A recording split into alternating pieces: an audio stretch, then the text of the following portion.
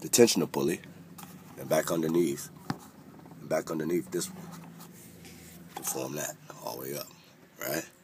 Okay. Now, as far as slack goes, this is what I want to know. Is this too much slack?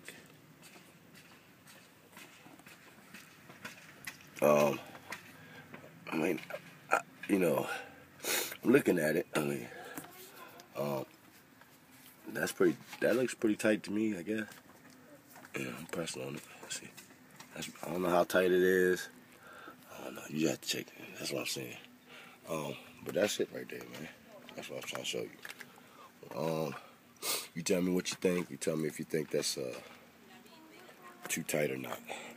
Look pretty good though, huh? I washed it. Try to get it looking like something. You know how we do. Washed it.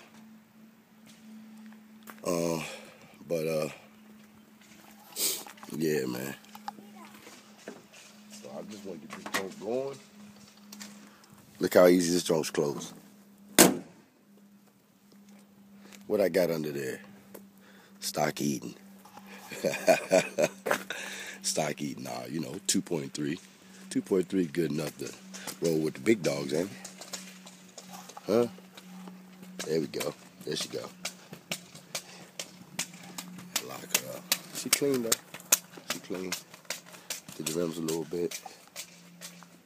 You know what I'm saying? We put a lot of work in this car, haven't we, Mike?